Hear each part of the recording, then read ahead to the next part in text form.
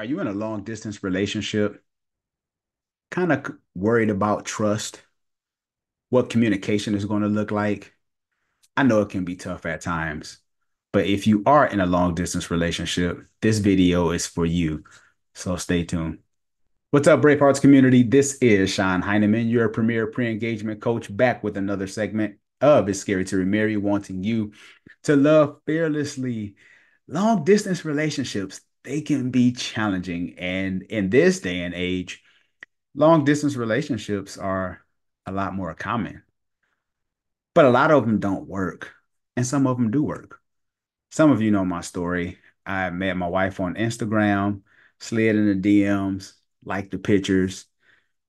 We married 6 months later. So I know you're thinking, Sean, why would you marry someone that you met 6 months after meeting them on Instagram? You married this woman. You obviously you didn't know her, right? Here's the thing. Are you a content creator, YouTuber? Maybe you've interviewed someone on your video podcast and they said something that was really, really good, or maybe you said something that was really, really good. Well, enter Opus Clips. This is the platform that I use when I want to share 30 to 60-second video clips that I can share with the whole world. I mean, you can share those clips on TikTok, YouTube, Facebook, Instagram Reels, like these 30 to 60-second clips that Opus Clips can give to you with the click of a mouse. All you have to do is upload the recording and boom, Opus Clips within maybe 10 minutes will give you 15 to 25 different clips with description on the side of the video. And it also gives you like a title and it gives you a rating and let you know how powerful that clip can be used on social media from a rating of 99 all the way down to maybe 60.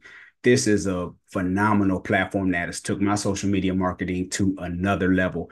If you want to level up your social media game, go in the description below right now and get the link for Opus Clips. This will not disappoint you. With us reading books together, it took our relationship to a different level. One of the books that we read was 48 Laws of Power. Now, I know what you're thinking. Why in the world would you read 48 Laws of Power? Because it's actually a great book and it really opens your mind to think. One of the things that I love about my wife is that she stimulates me mentally. I need someone who's going to stimulate me. I love documentaries. I love books, learning, reading. I love watching preachers. I love listening to podcasts, educational things, business, of course, relationships. So all these things are important to me. So when I asked my wife to read books with me, she was down for the cause. And I was thinking, oh, okay, I think we can really make this work. And we stuck with it all the way through. So to me, us reading books together showed me that she was committed. 48 Laws of Power, again, I wouldn't recommend just say reading it, page for page because it's very dense, as you can see. But my wife and I, we got through it, but it is some great content. If you prefer to listen to it on audiobook, that will be great. Another book that we read together was Sacred Influence by Gary Thomas. A really great book. And some of the things that was highlighted that stood out to me in this book says things like this. If we think on negative things, nursing bad attitudes or critical spirits, our emotions take a downward spiral.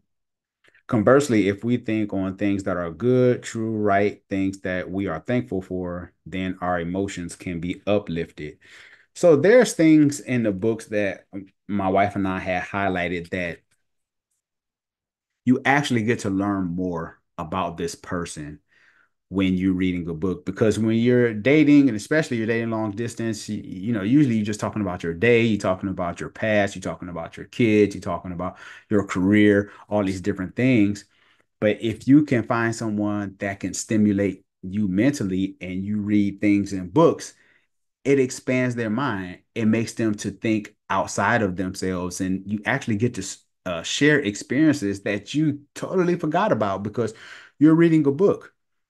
Here are some other things that I had highlighted in this book. The typical man remains unmoved by power plays or criticism or by a wife who disrespects him.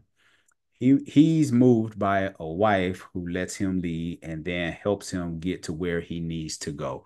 So there's things again that was highlighted, and my wife and I we would talk, say, what did you think about this right here? What did you think about this? Or we would look at things and be like, oh, I had that highlighted too. Oh, you had that highlighted? Okay, well, what did you think about it? That sparks the conversation. Another book that we read was The Gifts of Imperfection by Brene Brown, because a lot of times people ask, what did you and your wife read? So here are some of the books that I actually still have that we talked about while we were dating long distance. And here's a quote from the book, says, if we have one or two people in our lives who can sit with us and hold space for our shame stories and love us for our strengths and struggles, we are incredibly lucky. I thought that was good. And she says, somewhere along the way, we adopt this dangerous and debilitating belief system. I am what I accomplish and how well I accomplish it. Please perform, perfect. Healthy striving is self focused.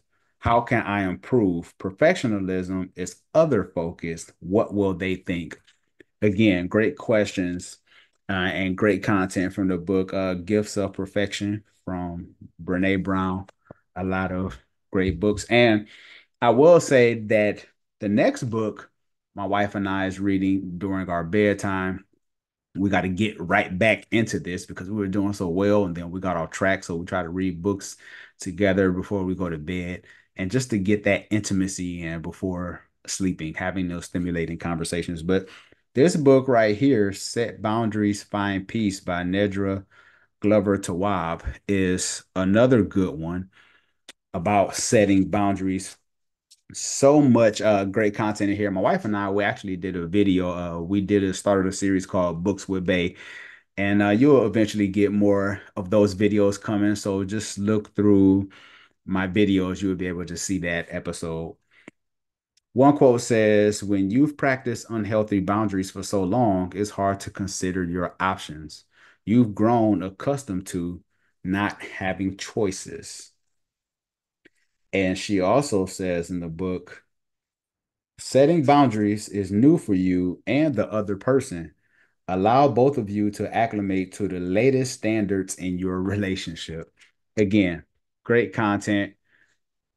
And there's a lot of great conversation that goes on behind reading these books. And I will say the last book that really helped my wife and I, our relationship while we were dating long distance. It's not exactly this book, but it's the Bible. Of course, it's the Bible. So it isn't this book. This is my keyword English standard version. Not, she just bought this for me for Father's Day. But the Bible is something that my wife and I we had our Bible studies once a week. We would read the Word of God and talk about, what do you think God is saying to you in this season of your life, and we would pray together, stuff like that. So these books that we read, it really helped us build a foundation. So when I did relocate, there were some things that I knew that she was committed to. I knew she was committed. I knew she was a finisher. I knew that she would finish books, that we would read books together. Now, I know what you're thinking, Sean.